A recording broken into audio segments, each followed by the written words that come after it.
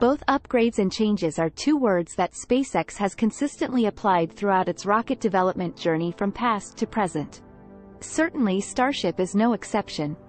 It's been continuously modified by SpaceX with over 1,000 upgrades since the first launch explosion. And we're not just talking about the one that happened back in April. Among these upgrades and changes is one of the most eagerly anticipated for Starship. And that is hot staging, which is recently installed atop Booster 9. This is a significant advancement that brings SpaceX closer to the success of the upcoming Starship launch.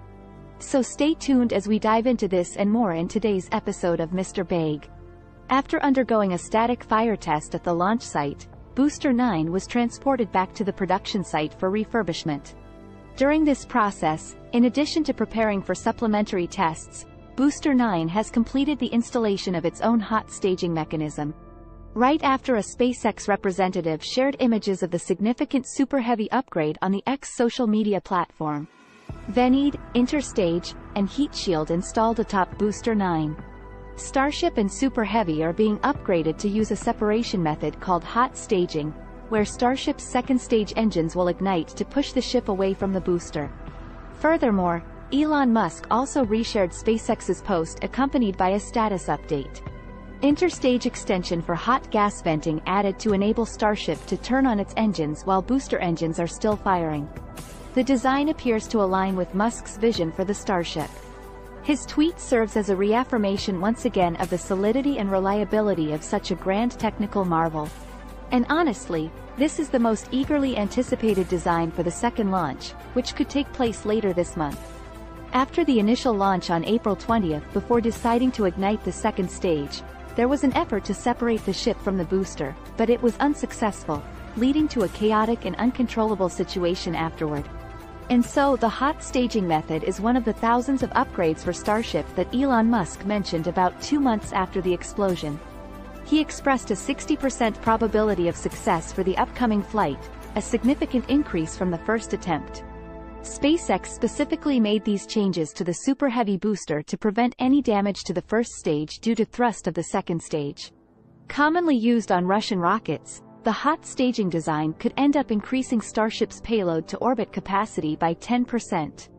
The new hot staging ring at the top of the first stage is designed to divert the flames away from the rocket's tanks and other sensitive equipment. The hot stage load head uses several items from previous Starship boosters, such as the clamps that were already part of a previous booster, and the top and bottom rings that have been cut off from both a booster and the upper stage Starship. The front dome portion of the booster has also been removed, and a vent hole has been added on its top. This critical addition, known as the vented interstage, plays a central role in the hot staging mechanism that SpaceX is implementing for its upcoming orbital test flight attempt. The super hot plasma streams from the upper stage engines and will exit through these vent holes to minimize the impact on the upper surface near the booster's fuel tanks. This vented interstage consists of a collar at the top and a fairing at the bottom. The lower section will firmly attach to the top of the Super Heavy booster as the front dome section is still present on the latest rockets SpaceX has launched. In addition to the vented interstage, SpaceX will add another ring primarily for structural support. This payload nose cone will be connected to the Phase 2 Starship through a series of clamps. SpaceX is also using a heat shield at the top of the Super Heavy booster to thermally insulate its rocket. A single Raptor engine can generate hundreds of thousands of pounds of thrust, while the second stage engines might not fire at full throttle at the separation point. They will still deliver quite a punch. All of these new features truly serves an outstanding design. SpaceX's courage in trying different things for the Starship so rapidly and consistently never ceases to amaze me. Upgrading the Super Heavy with the additional hot stage applies an increase in both the height and mass of the booster. This has reminded many of Musk's tweet in July about plans to enhance the power of the Raptor, which applies an increase in both the height and mass of the booster. This has reminded many of Musk's tweet in July about plans to enhance the power of the Raptor engines for the Starship. Looks like we can increase Raptor thrust by around 20% to reach 9,000 tons or 20 million pounds of force at sea level, and deliver over 200 tons of payload to a useful orbit with full and rapid reusability. That would mean an expendable Starship is able to carry a payload of up to 250 to 300 tons to orbit. Improved thrust and ISP from Raptor will enable around 6,000-ton liftoff mass, Musk said. The enhanced thrust and an increased specific impulse derived from the Raptor V2 engines will further elevate Starship's capabilities. With this, Musk's inspiring vision for a multi-planetary future is viable. As he envisions 50 rockets launching every 3 days on average, contributing to an annual payload capacity surpassing a megaton of cargo to orbit. While the activities at Starbase remain bustling and dynamic with the production of Starship, SpaceX has also achieved a significant milestone on paper. And this is not just any milestone, as it signals that SpaceX has completed the investigation into the test launch of Starship on April 20th, ending about 4 minutes after liftoff following engine anomalies and other issues during ascent. Now it's the FAA's turn to review SpaceX's investigation, fulfilling the agency's role as the regulatory body responsible for ensuring public safety in commercial launch operations. When a final mishap report is approved, it will identify the corrective actions SpaceX must make, an FAA spokesperson said. Separately, SpaceX must modify its license to incorporate those actions before receiving authorization to launch again. In the typical style of SpaceX's Starship program, predicting the company's next endeavor to launch a fully integrated towering Starship rocket at a height of around 120 meters has proven to be quite the challenge. Musk had mentioned in mid-June that the company could potentially be prepared for another Starship test flight within 6 to 8 weeks. However, this generous timeline has now expired. Nevertheless, SpaceX's efforts in restoring and upgrading the Starship launch platform at the Starbase facility have been completely successful. This was evidenced through the Super Heavy booster's static fire test of the Starship rocket conducted on August 6.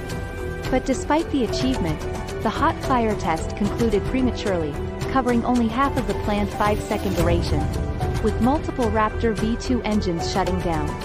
Notably, several Raptor engines on the Super Heavy booster also ceased operation prematurely during the April 20th test flight. This incident raised concerns about the reliability of SpaceX's new engine.